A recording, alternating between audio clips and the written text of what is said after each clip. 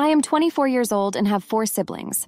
A 4-year-old sister, a 13-year-old sister, and a 19-year-old sister. Let's call her Emmy. They have been living with me for 5 years. Our mother is mentally unstable, and I didn't even know about the existence of my youngest sister until she was 2 years old. A family member expressed concern for her. This gives you an idea of how unstable my mom is. Emmy went to college in the fall. Financial aid covered a significant fee, and I had to cover about $6,000 after that. It didn't seem too bad considering the cost of university. I also agreed to give her $50 a month to support herself. I did this because I didn't want her to take out any loans, as I didn't have the opportunity to go to college myself. I have been working since a young age and had to take care of my siblings, so maintaining a job and attending college was impossible. A few days ago, Emmy called me and asked for $100 to go out with her friend. I told her I didn't have it.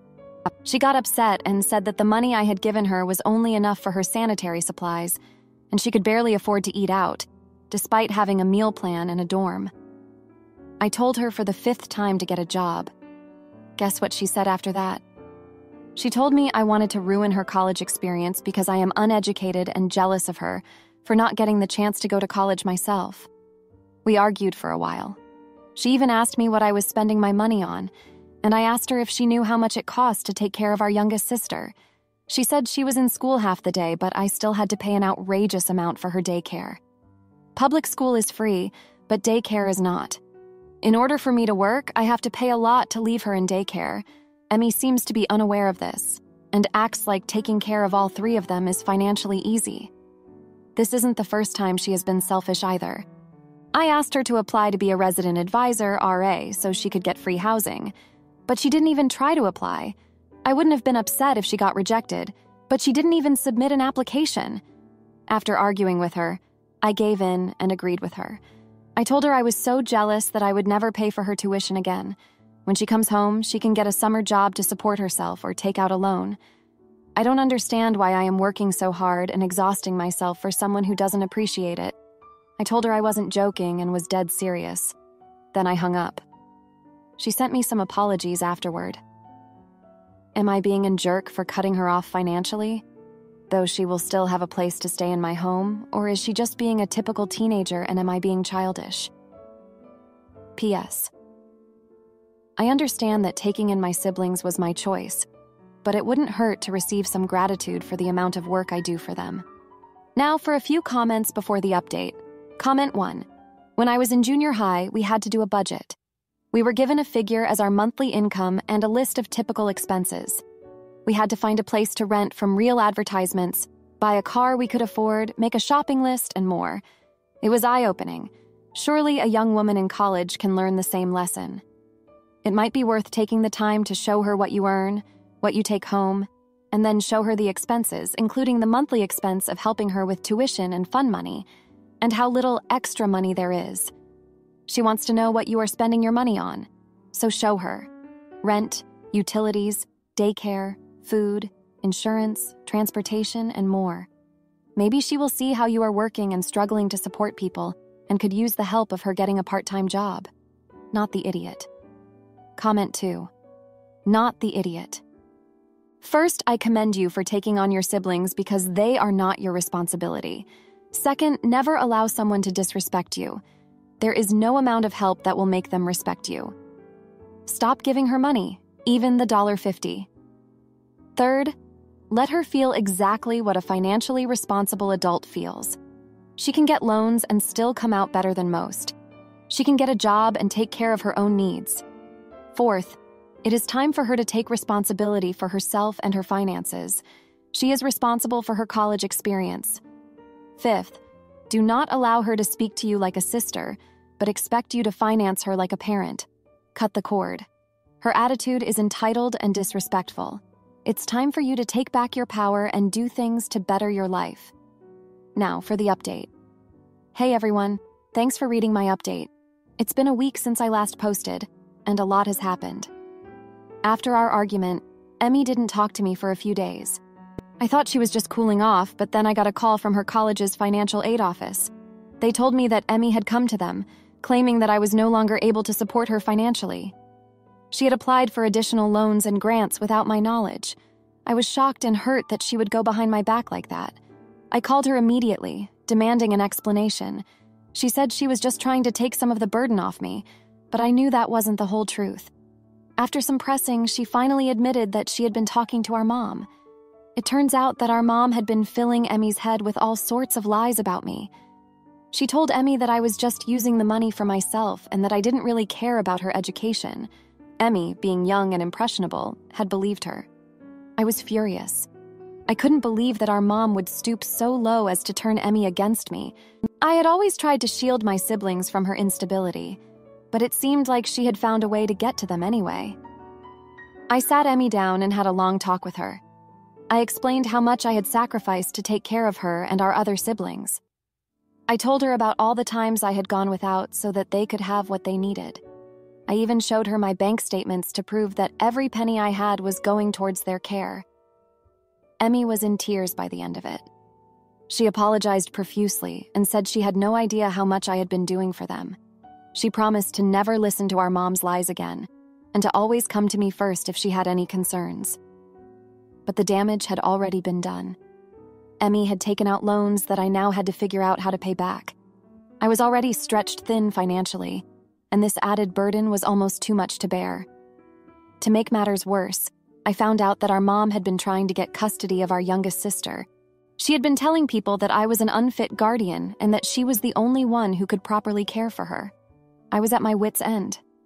I didn't know how I was going to handle all of this on my own. But then I remembered something from my childhood. When I was younger, my grandma used to tell me stories about her life. She had been through a lot of hardships, but she always found a way to persevere. One story in particular stuck with me. She told me about a time when she was a young mother with 3 kids to feed. Her husband had just lost his job and they were struggling to make ends meet. She didn't know how they were going to survive. But then she remembered something her own mother had told her. When life gets tough, you have to get tougher. So that's what she did. She picked herself up and found a way to provide for her family, no matter what it took. I realized that I needed to do the same thing. I couldn't let my mom's lies or Emmy's mistakes bring me down. I had to be strong for my siblings and find a way to make things work. So that's what I'm doing. I'm picking up extra shifts at work and looking for ways to cut back on expenses. It's not easy, but I know I can do it. I have to, for the sake of my family. As for Emmy, she's learning her lesson the hard way. She's taking on more responsibility at school and looking for ways to contribute financially. It's a tough road ahead, but I know she'll come out stronger in the end. And our mom? Well, I'm not going to let her win. I'm going to fight for custody of our youngest sister with everything I have. She deserves a stable and loving home, and I'm going to make sure she gets it. So that's where things stand now. It's been a tough week, but I'm not giving up. I'll keep pushing forward no matter what life throws my way. Thanks for reading and for all your support. It means the world to me. Am I the idiot for refusing therapy and distancing myself from my parents who only see my sister's needs? I'm a 16-year-old male, and I consider myself a glass child. My sister, who is 15 years old and female, was born with chronic health problems and a physical disability. Her life hasn't been easy, and she's often in pain and limited in what she can do. This meant that our parents were always making special time for her and doing what they could to let her enjoy being a kid. However, it also meant that my parents weren't really there for me. They would take her places and leave me behind at home or with someone else in the family. I never got the same amount of attention from them. They even completely forgot 2 of my birthdays because they were so focused on taking my sister to concerts that she wanted to attend. They didn't even get me a small gift, like a $5 gift card, which they had done a few times before when money wasn't as tight. When I was younger, I spent most of my time with my paternal grandparents. Unfortunately, my grandma passed away 3 years ago, and my grandpa now lives in a nursing home in another city. This made it even more difficult for me. The infection-19 pandemic was especially lonely for me because I felt like an intruder in my own family. I felt like my parents and sister were their own unit, and I was just someone living with them. In April 2020, my sister had a temper tantrum and broke some of my gaming equipment, but my parents didn't even acknowledge it or replace the items. They only focused on how upset my sister was. A few months ago, I decided that I needed to talk to my parents about this to see if things could improve. They suggested that we all go to therapy together. During therapy, it was recommended that we spend more quality time together as a family, just like my parents did with my sister. So we started doing that once a week. However, for the rest of the week, my parents still focused primarily on my sister. Things only started to change when my sister got jealous and had a meltdown over my parents spending time with me. She accused them of preferring me over her. At that point, my parents asked me if I could be understanding and give it more time because my sister really needed them and couldn't handle sharing them. This made me angry and hurt, but I also felt defeated. I told my parents not to bother anymore because it was clear that their only child who matters to them is my sister. I said that I would remove myself from their lives as soon as I could. From that point on, my parents went back to focusing solely on my sister, and I stopped caring. This led them to suggest that all 4 of us go to therapy again, but with a different therapist since the previous one would not be pleased with how they ignored the advice given. They told me that this was the only way to fix things now. I refused. They insisted that this was how we could work together as a family to fix our issues. However, I told them that it was too late. I didn't have them as parents for 15 years, and I couldn't be expected to be okay with that until my sister felt comfortable sharing them. I told them that they had made the choice of whose feelings mattered more, and just like always, they put my sister first. So I decided that I was done and that I didn't want to fix things. Since then, my parents have begged me multiple times and told me that they are willing to work on our relationship if I could be reasonable. Am I the jerk? Now, for a few comments before the update. Comment 1. Not the jerk, but I do recommend you go to therapy for yourself to learn how to cope with this as you get older. You would be surprised by how much built-up resentment you have, that it is always great to get it off your chest and have someone to listen and guide you. Your parents made their choice, and if they cannot even spend one day with you out of the week because of your sister, then that is on them. Forcing you to do therapy together is unreasonable, especially since the number one thing they will advise is for them to spend one-on-one time with you, which has proven to be ineffective. Comment 2. Not the jerk. They made their bed, and they can lie in it. I have never understood why parents with multiple children always treat one better than the other. My mother has 3 children, and she does this and always makes one of us the new random golden child of the month year, and I hate it. So sorry you are going through this, man.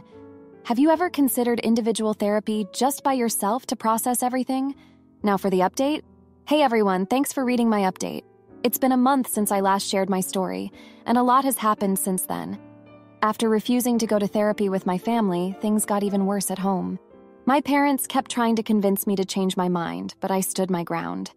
I told them that I was tired of always being an afterthought, and that I needed some space to figure things out on my own.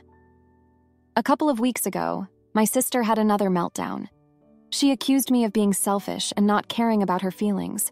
She said that I was making everything about myself and that I didn't understand how hard her life was. I tried to explain to her that I had my own struggles too, but she wouldn't listen. She started throwing things around the room and screaming at the top of her lungs. My parents rushed in to calm her down, but this time, something different happened. Instead of just focusing on my sister, my dad turned to me and asked if I was okay. I was shocked. It was the first time in years that he had acknowledged my feelings during one of my sister's meltdowns. We ended up having a long conversation that night. My dad admitted that he and my mom had been so focused on my sister's needs that they had neglected mine. He apologized for not being there for me and for making me feel like I wasn't important. He said that he wanted to make things right and that he was willing to put in the work to rebuild our relationship. I was hesitant at first, but I could see that he was sincere. We started spending more time together, just the 2 of us. We went fishing, watched movies, and even started a little woodworking project together. It was awkward at first, but gradually we started to open up to each other. My mom also made an effort to connect with me. She started asking me about my day and my interests. She even took me out for a special lunch, just the 2 of us. It was the first time we had done something like that in years. As for my sister, things are still complicated. She's struggling to adjust to the changes in our family dynamic. She's used to being the center of attention, and she doesn't like sharing our parents with me. We've had a few more arguments, but my parents are trying to be more balanced in their approach. They've started setting boundaries with my sister and making sure that she understands that my needs are just as important as hers. They've also been encouraging her to be more independent and to find ways to cope with her feelings that don't involve lashing out at others. It hasn't been easy, but I can see that my parents are trying. They're not perfect, but they're making an effort to be better. And for the first time in a long time, I feel like I'm part of a family again. Looking back, I realize that my grandparents played a big role in shaping who I am today. They were always there for me when my parents weren't, and they taught me a lot about resilience and perseverance. I miss them both so much, but I know that they would be proud of me for standing up for myself and for giving my parents a chance to make things right. I know that we still have a long way to go, but I'm hopeful for the future. I'm learning to communicate my needs better, and my parents are learning to listen. We're all working together to create a more balanced and supportive family dynamic. So that's where things stand right now. It's been a tough journey, but I'm grateful for the progress we've made. I know that there will be more challenges ahead, but I feel more equipped to handle them now that I have my parents' support. Thanks for reading, everyone. I appreciate all of your kind words and encouragement.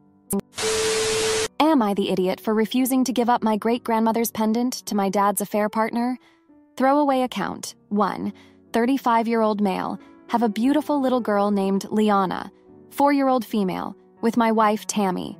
35-year-old female, who graciously supported my request to give our daughter a variation of my great-grandmother's name, Lena.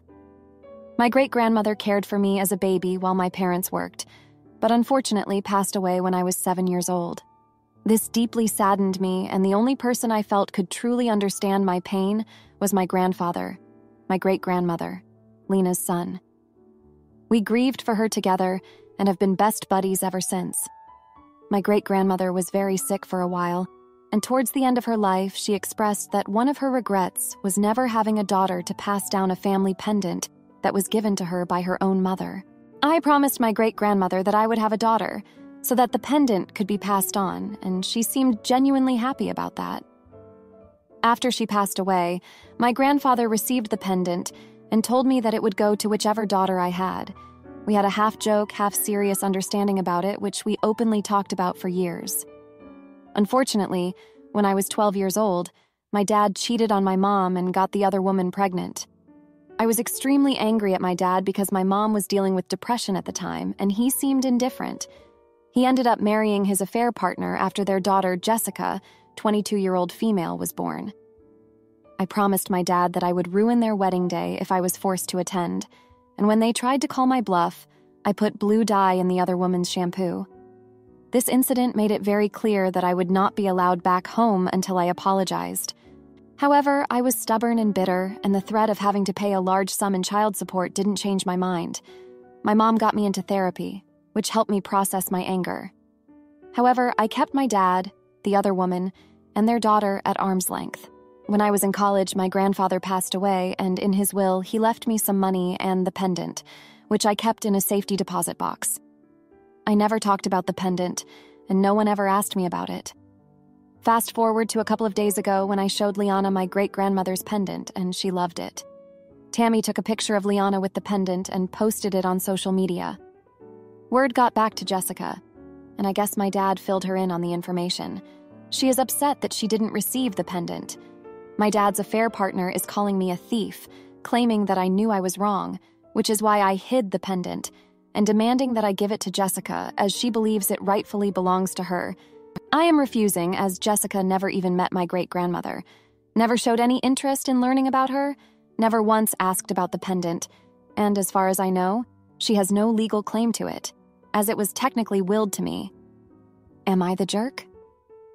Now, for a few comments before the update. Comment 1. Well, if you were still the kid that put dye in the shampoo, I would say everyone is the jerk here. But I will trust you have grown since then. Gave them fair warning anyways. I would prefer to be called a thief, however inaccurate, willed to you, keep it, than a mistress or cheater, along with some other colorful turns of phrase. Not the jerk. How about you exercise that blocking feature and move on? Comment 2. Not the jerk. In his will, he left me some money and the pendant. Tell them to go pound sand. But I forever kept my dad, the other woman, and their daughter at arm's length. Why are you and your wife social media friends then? Go block them. Now, for the update. Thank you for all the comments on my last post. It's been pretty tough of a few days since then. The day after I posted, my dad showed up at my house unannounced. He demanded to talk to me about the pendant. I reluctantly let him in, not wanting to cause a scene in front of the neighbors. As soon as he was inside, he started yelling at me, saying that I had no right to keep the pendant from Jessica and that I was being selfish and vindictive. I tried to explain my side of things, how the pendant was always meant for my daughter and how much it meant to me to be able to pass it down to her. But my dad wasn't listening. He just kept going on about how I was punishing Jessica for something that wasn't her fault and how I needed to let go of the past. Things escalated quickly, and before I knew it, we were both shouting at each other.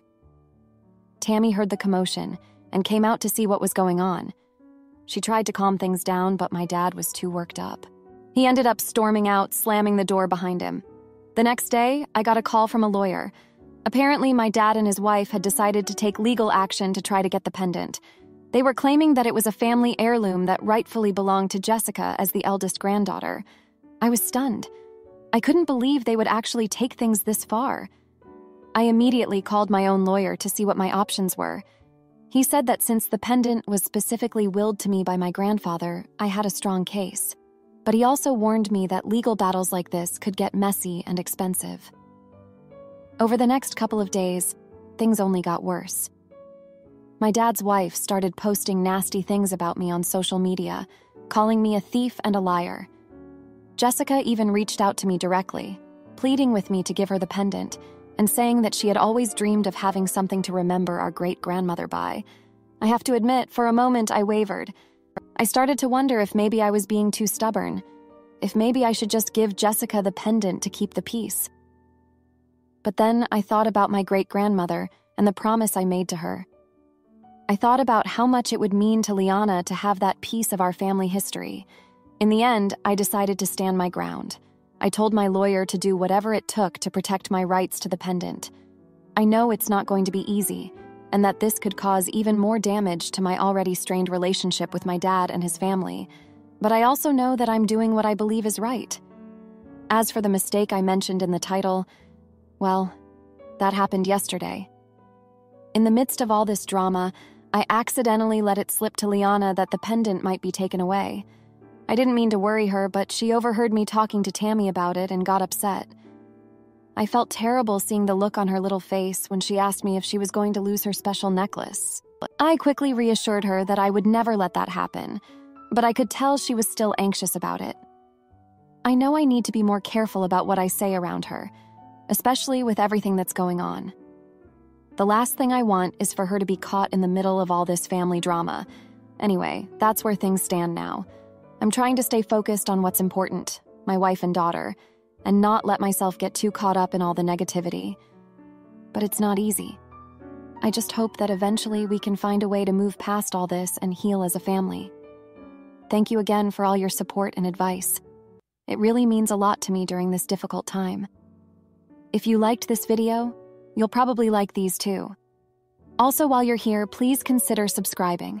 It's your support that keeps this channel alive and allows me to make better and longer videos. Have a great day.